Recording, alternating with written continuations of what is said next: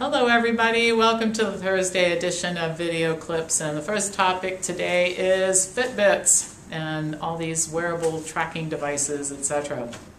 Between 2010 and 2014, over 1.2 million Fitbit devices were sold. Today, about 10% of American adults report owning some type of activity and biomarker tracker. There are various types of Fitbit trackers which monitor sleep patterns and heart rate, the number of steps taken, calories burned daily, and many other aspects of health and fitness.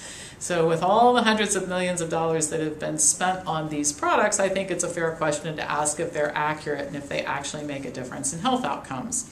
Well, according to a new study, Fitbit trackers do not report heart rate accurately. The study was commissioned by a law firm which has filed a class action suit against Fitbit. The study found that Fitbit Blaze, Fitbit Charge HR, and Fitbit Surge, all of which use the Pure Pulse heart rate monitor, are highly inaccurate. The study was conducted by researchers at California State Polytechnic University and involved evaluating 43 healthy adults during both rest and exercise. The heart rates were tracked during using Fitbit devices and also electrocardiogram, and they got data for when they were resting and then also engaged in all different types of exercise, which included jumping rope, treadmills, outdoor jogging, and climbing. The Fitbit monitors were off by up to 20 beats per minute, particularly during intensive exercise. Now, representatives of Fitbit criticized the study design, said the researchers were biased, but this isn't the only study that has shown this same result.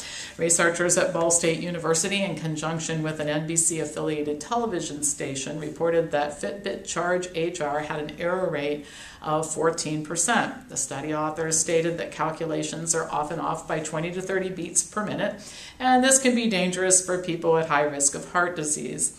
Fitbit issued a written statement to the television station claiming that the company's products, quote, are designed to provide meaningful data to our users to help them reach their health and fitness goals and are not intended to be scientific or medical devices.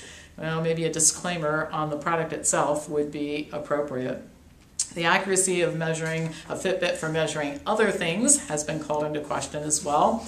A 2011 study looked at the accuracy of Fitbit for reporting data on sleep and showed that Fitbit overestimated how much time adults were asleep by 67 minutes, and for children it was 109 minutes. Sleep researchers have commented that this is not surprising because trackers like Fitbit detect movement, and sleep patterns are really measured more in terms of brain waves, and that's not commonly picked up by a Fitbit type tracker.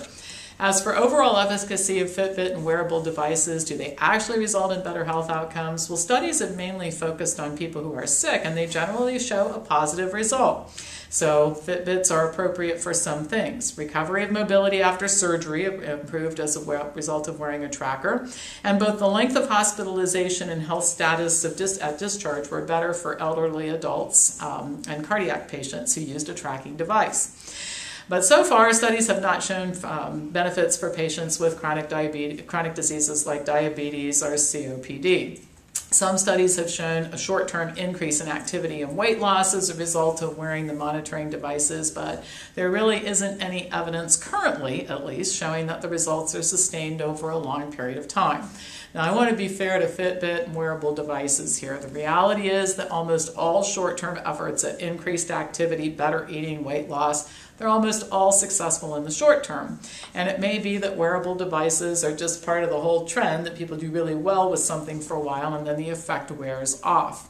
In fact, studies show that these trackers like Fitbit do tend to follow that trend. About 1/3 of people who use wearable devices report that they stop using them within 6 months of starting to use. I don't spend a lot of time talking people out of using these devices, and one of the reasons is I think they do have some value in terms of making people more aware and conscious of what's going on every day, and that's the beginning of making changes, is when people start to think about their health on a daily basis. So I think there's some benefit to them from this perspective. So I'm not going to spend a lot of time talking somebody out of it. By the same token, I don't spend a lot of time telling people you ought to go get one of these things and wear it. I think it's a little bit better to spend time on things like making sure people start down the path of adopting a better diet, a better exercise program, and other strategies that are needed to achieve and maintain optimal health. So I think that, I guess my closing comments about Fitbit is I think that for people who have clearly diagnosed some problems, for example, mobility issues, they can be helpful.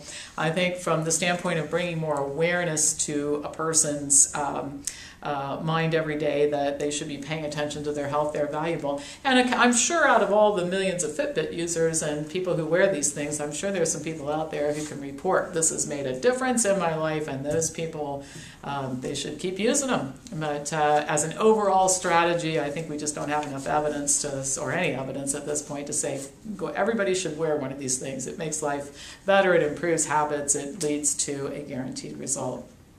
All right, now the next thing I'm going to talk about, I'm really happy to report this to you. According to a new study, sales of the most commonly prescribed drugs used to treat osteoporosis dropped by 50% during the time period between 2008 and 2012. The authors say that the reason is media reports detailing the side effects of the drugs have caused, quote, an important shift in patient behavior. Yay for the media. You don't find me giving kudos to the media very often.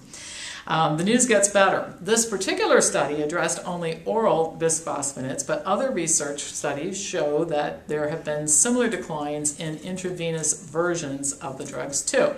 In other words, here's what's going on. What I've dreamed about for my whole career. Consumers are playing a more active role in healthcare decisions. They're seeking information on their own, and they're feeling more confident about saying no to healthcare practitioners who give them recommendations that they don't think are in their best interest.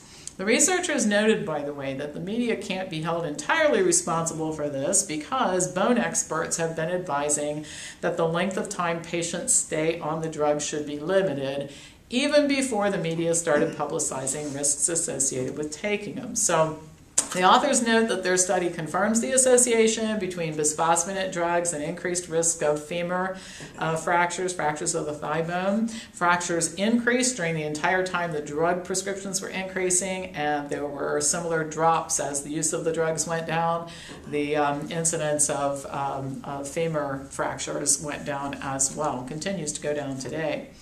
The only disappointing part of this article from my perspective was the suggestion that doctors and researchers need to do a better job of, quote, disseminating and translating our message to the community at large. Now let me tell you what that means in medical speak. It means doing a better job of selling drug treatment to patients. Disease organizations agree that doctors need to be better salesmen. The American Society for Bone and Mineral Research, the National Osteoporosis Foundation, and the National Bone Health Alliance have issued a statement encouraging doctors to become more aggressive in pushing bisphosphonate drugs to their patients. But according to Dr. Paul Miller, medical director at the Colorado Center for Bone Research, more aggressive selling is not likely to work. He says, quote, 90% of patients, when you talk to them about starting one of these drugs, won't go on. He also says that 90% of those who are on the drugs want to quit. In fact, half the people who take these drugs quit within a year, and even those who have had a hip fracture are increasingly saying no to a prescription.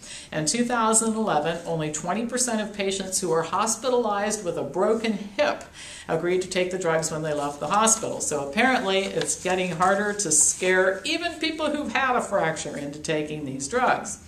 The refusal may not be just due to media, as the researchers referenced earlier, and it may not be just because of femur fractures and osteonecrosis of the jaw, but also lawsuits that have resulted in large awards.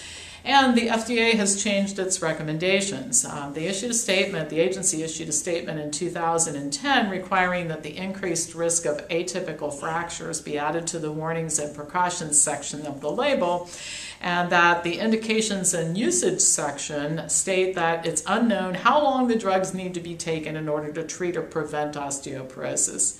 The FDA's website also indicated other concerns about the drugs, which included kidney impairment, increased risk of esophageal cancer, and severe pain. And in fact, I mentioned earlier that half of the people taking these drugs go off within a year. That's because of the serious side effects. People hate the side effects.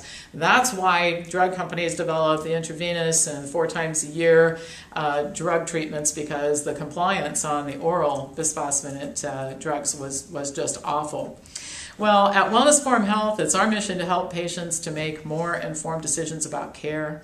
I think this is a marvelous development, indicating that more patients are developing a healthy skepticism about healthcare recommendations. And by the way, I don't want people to turn into cynics, but based on how much misrepresentation goes on in the healthcare business every single day, it really is a good thing to develop a healthy skepticism. And I just hope that this whole movement continues to gain momentum. All right, well, that's all for today and all for the week. As always, pass this on to anybody who you think might enjoy watching it. And I'll be back to you next week with more news.